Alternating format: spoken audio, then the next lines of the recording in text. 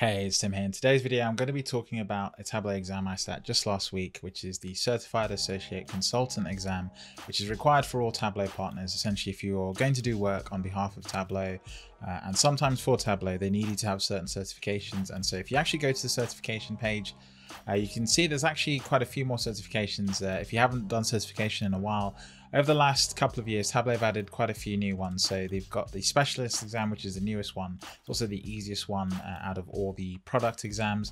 And then you have the Certified Associate, then Certified Professional. Those top three are for desktop. Down here you have server exams, Certified Associate Server, Certified Professional Server. And then at the very bottom, you've got the partner exams, which are a requirement for partners who are working with Tableau. So Certified Associate Consultant, which is more of a desktop sort of focused exam. And then you have Certified Associate Architect, which is again more of a server focused exam. But essentially, both exams test your knowledge of the whole entire Tableau platform. They're not just exclusively about one product. So I'm going to be giving a review of the Certified Associate Consultant exam today. Let's get stuck in. Okay, so this exam is sort of interesting. Now, it's only available to Tableau partners. So you might be wondering, what is a Tableau partner? A Tableau partner is essentially a company that's partnered up with Tableau in order to either sell or support Tableau. And that could mean either selling Tableau, that could also mean providing technical support, or even doing something like integration services. Let's say a company wants to use Tableau, they want to deploy Tableau, but they don't have the skills and the staff. So what they might do is go to Tableau and ask, hey Tableau, do you have the skills and resources to do this on our behalf? And Tableau might then turn around and say, hey, we do, but we actually think it would be better if you work with this organization who we trust and validate can do this really well for you because they have experience doing it for lots of other organizations. That's essentially a Tableau partner. And so one of the requirements more recently, this is actually new as of this year, I believe in January, it became a requirement that all partners who have consultants working with Tableau have to have some sort of certification. And in this case, a certified associate is the most sort of common one that most people will use. If you're going into server and setting up infrastructure, then this, the architect one will be the better exam. Now, the actual exam guide is not available to everyone here. You have to go to the partner portal. So I've actually gone ahead and downloaded it, and you can see it's here on my machine. So I'm just going to go through this very, very quickly to give you a flavor of what the exam is like. It's very different to the other Tableau exams, and that's actually the big gotcha with this one. If you're about to sit this exam, this is something just to be very aware of. The target audience is sort of really sort of conveyed here. I kind of touched on this already, so I'm not going to sort of go over this again. But if I go down, you can sort of see what the learning resources are. So there's quite a lot of information. There's obviously the Tableau learning that they have. Some of this is e-learning, some of this is sort of general learning they have freely available. They also suggest that you've done the Desktop 1 fundamentals training. This is a very basic training. To be honest, this covers probably your first 4 months of Tableau if you're a brand new user to Tableau. The Tableau blueprint, which is Tableau's guide on how Tableau should be deployed. If you haven't checked that out, I'll maybe do a separate video on that. This is a really, really great guide. Kind of comes up with this sort of really structured path for how you should deploy Tableau successfully within your organization, but it also takes into account things like soft skills around data literacy, proficiency, and also things like building up a community of data inside of your organization. So that's something to be vaguely aware of. I'll come back to that in a second. Then it just broadly labels every single white paper that Tableau has ever released.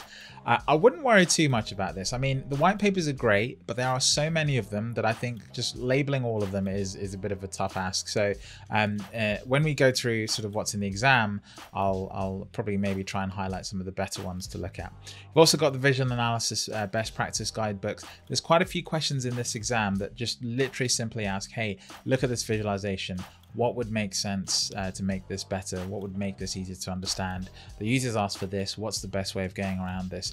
Taking into account best practice. Okay, so that's something to be, roughly brush up on this. I think this is sort of inherent knowledge. You sort of just instinctually know what the right thing to do is, but sometimes it's just worth just double checking that you're sort of down with the latest terminology, things like pre-attentive attributes. That sounds like a really complex term, but it's actually something they use in the exam, and it essentially just means a bunch of basic things. Okay, so if you're not familiar with those words, you'll just get caught out. I'll come back to wording in Tableau exams in a minute because That just drives me up the wall. But nevertheless, recommended additional learning resources. So if that wasn't enough, there's a whole bunch of other learning resources that they give you access to. Some of them are books, some of them obviously not going to be free.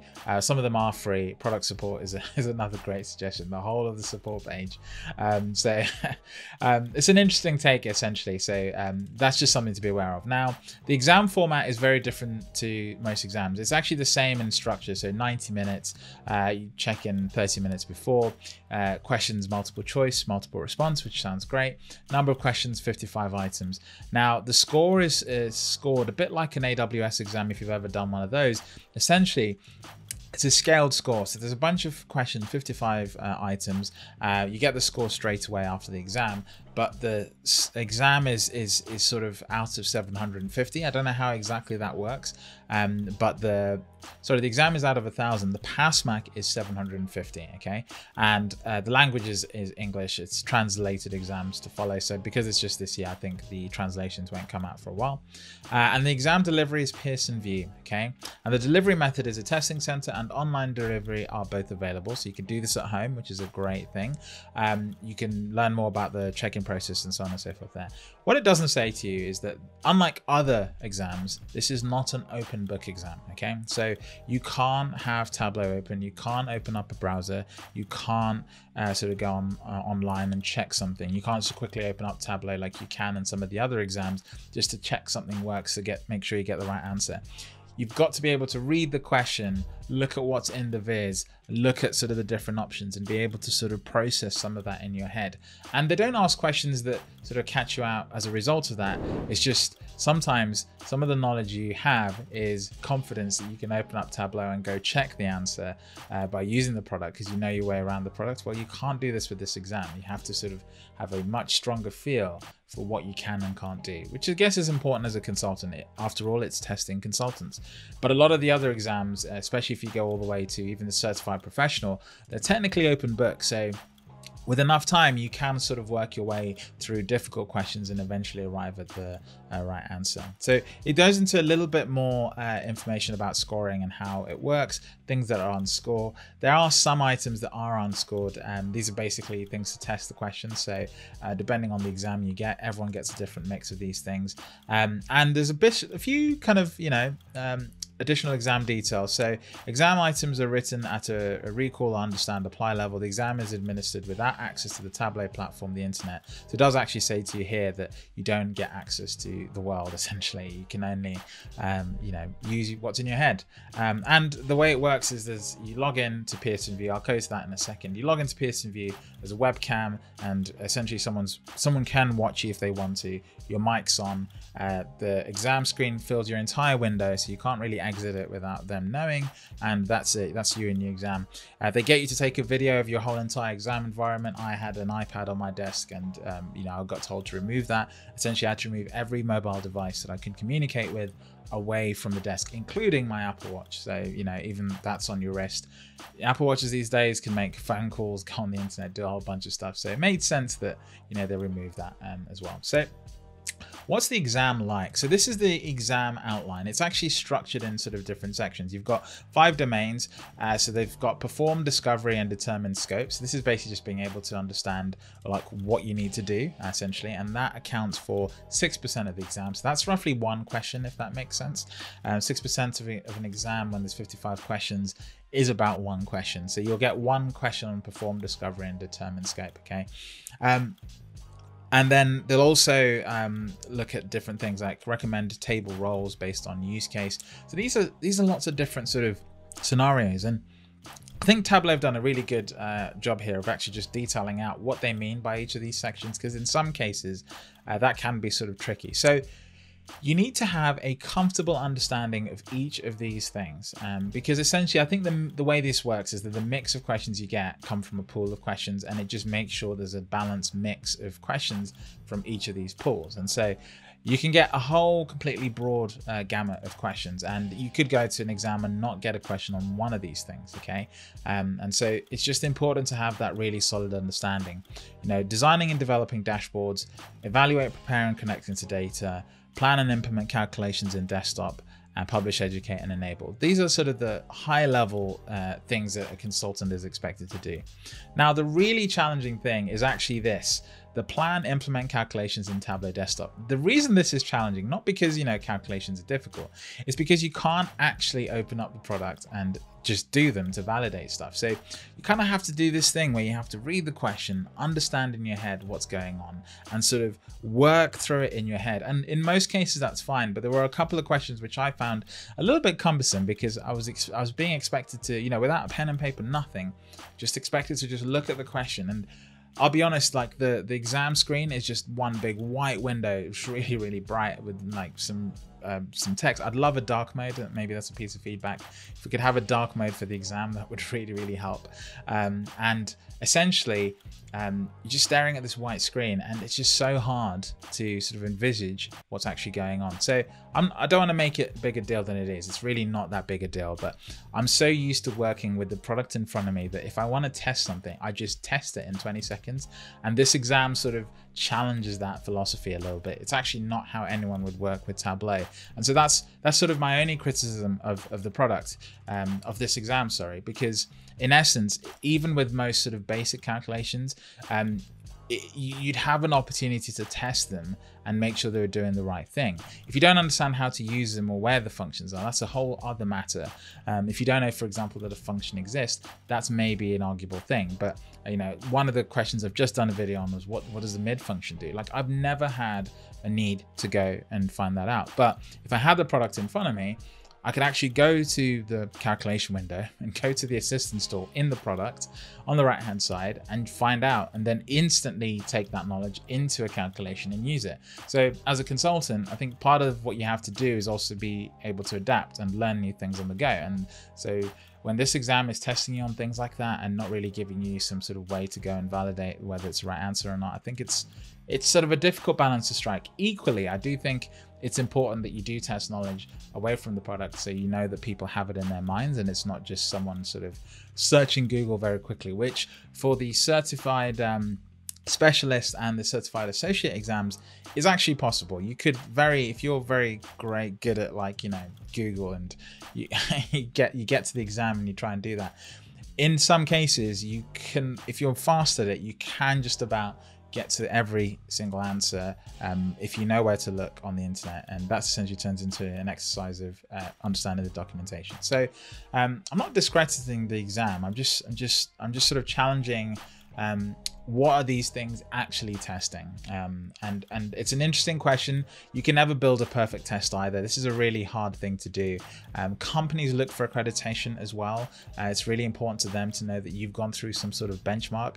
And so, you know, given that scenario, you have to just live with what you've got. And this is probably the only way I could think of, honestly, of testing the exam and also adding a little bit of validity to it. It's not uncommon, for example, if you do an AWS exam, that's also a closed book exam, so you're expected to know everything in your head. It just so happens that Tableau is a very different type of tool to something like AWS, which is their platform. So therefore, you know, what you understand in AWS is more to do with concepts and the way things sort of integrate and work together. Whereas with Tableau, when you're testing a calculation and function, you're testing sort of a more nuanced sort of part of the product. You're not testing people on the whole platform and how it comes together, what you can and can't do.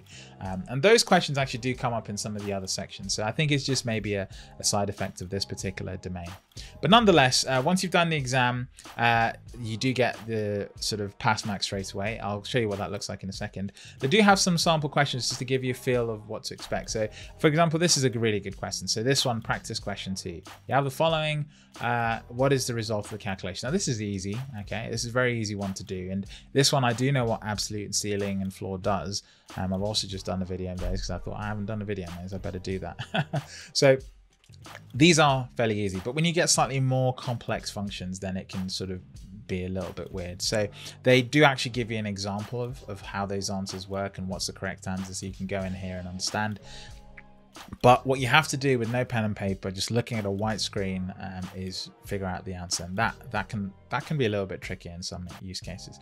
But all in all, I think I really enjoyed the exam. I think it was really, really good. It was nice to have it done via Pearson VUE. Pearson VUE have this page. Once you go to this page, you sign up. you get the ability to sign in and go to your account. Once you're in your account, you go to your dashboard. Your dashboard will tell you which Tableau exams you've passed and which ones you haven't. So I've actually completed this exam. You can't see here that I've passed it. It's once you click into that, you can see the actual outcome of the exam. But what I wanted to show you is the score report. So the score report actually comes in by email as soon as it's available, but you do get an email straight away to tell you that it's available essentially. So very quickly after the exam, you do get this. So it's kind of nice to know instantly that you passed, not have to wait like the certified professional exams, which can be a long wait. So I mean, I've heard horror stories of people sitting them in January, and I think it's because of COVID. January, you know, taking up to 3 or 4 months to get the results. So just bear that in mind. This one, you get the results straight away. And then the last thing is, of course, the little certificate that you get to say that you passed. I've blurred out a few things on this screen just to keep some of my own details confidential, but there you can see my score. I won't hide that, which is 842. So 842 out of 1,000. I'll take that as like 84%, or round that down. And 84% on 55 questions. I was trying to figure out what it doesn't work out like this, because some questions have multiple responses, so you actually get a mark for each one of those. So it's not like a very sort of clear-cut way of doing it. But if I was to sort of generalize this and just do 0.84 times by 55, I got 46 questions correct. Okay, and also some of those questions don't actually count, so it's a little bit hard to know exactly what goes on. I wish it told you what actually went well, just using these domains.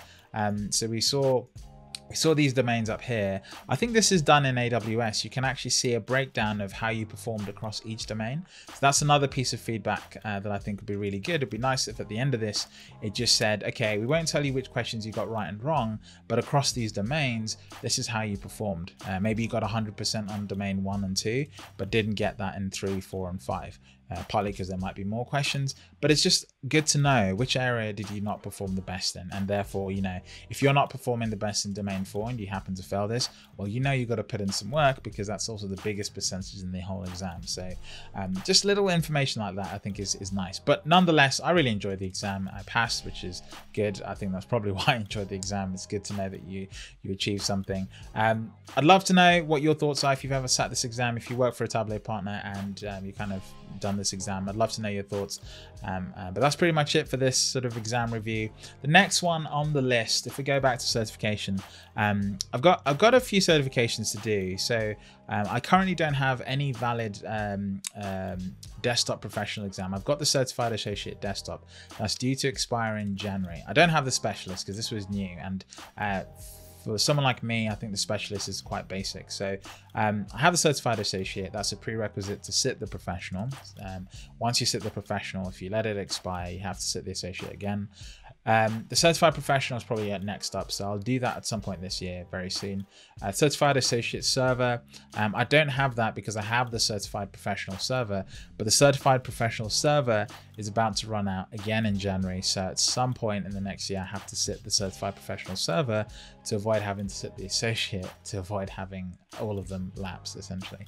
So that's that. The architect is probably the other one. So those are the sort of 3 key exams I'm shooting for: the certified associate, the certified professional server, renewing that before it expires, and then the certified professional desktop.